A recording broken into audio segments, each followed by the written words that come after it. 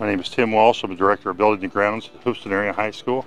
My name is Brad Walsh. I'm the Assistant to the Buildings and Grounds here at Hoopeston High School. Currently we are here at the softball field. We have about 8 fields that we paint here at the school. We have 2 soccer fields, a practice football field, a football field, softball and baseball, and a band practice field, along with a youth football field.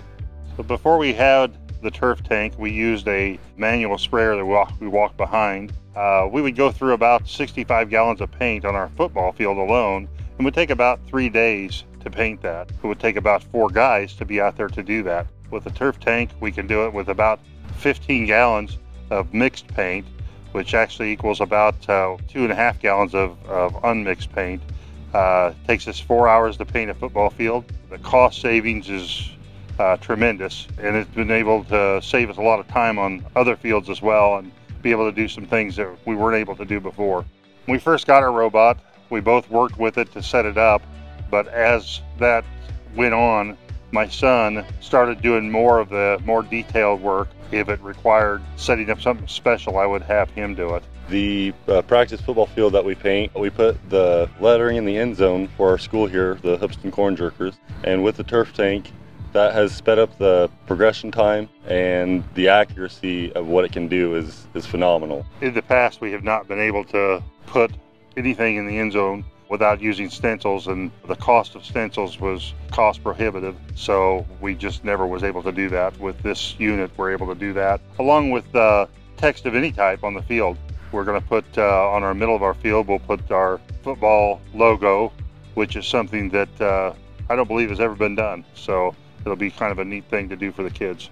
Being the Director of Buildings and Grounds, I take care of 4 different buildings in our district. Before, I would have had to stay and paint the fields, whether it be a football field or a soccer fields or whatever it is we were lining.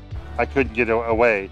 Now I'm able to go to the other schools and handle issues that might come up during the day that I need to be around for and taken care of. So this has enabled us to free up a lot of time where we can send it off on its way and then come back half an hour later and get it all taken care of, get it cleaned up and put away. On our old unit, the cleanup part of this would take us probably an hour to clean the old unit up, to scrub things down and get it done. This unit, you simply put the water in, spray it, it cleans the whole system out. There really isn't much to it. 5 minutes pretty much and you're done. You can put it up and move on to your next task that you have.